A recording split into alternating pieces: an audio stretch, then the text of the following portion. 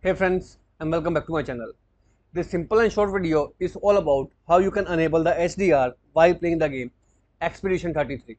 So without wasting time, let's go ahead and directly proceed with the resolution. There are two different ways. First one is the manual mode. For that, right click on start menu, choose option run. Type here percentage, local app data percentage, and then hit the enter key. Now here, press the S key to open send file folder. Open it, open saved config. Now right over here, if you are a Steam user, you will find a folder with the name Windows. However, if you are a Game Pass user, you will find a folder with the name WinGDK. So depending upon the system you have, open the folder and you will find a file with the name engine.ini. Right click and choose the option open with notepad. Scroll to the bottom.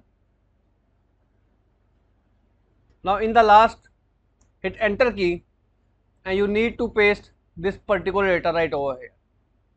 Copy it from the description and then paste right over here. Once the data is pasted, hit the file menu and choose option save. Save it first of all on your desktop or whatever you want, but make sure save as type must be files and file name must be engine.ini and hit the enter key. Now you have saved the file onto your desktop. Now copy the file from a desktop and paste right in this folder. If it is asking you to replace the file.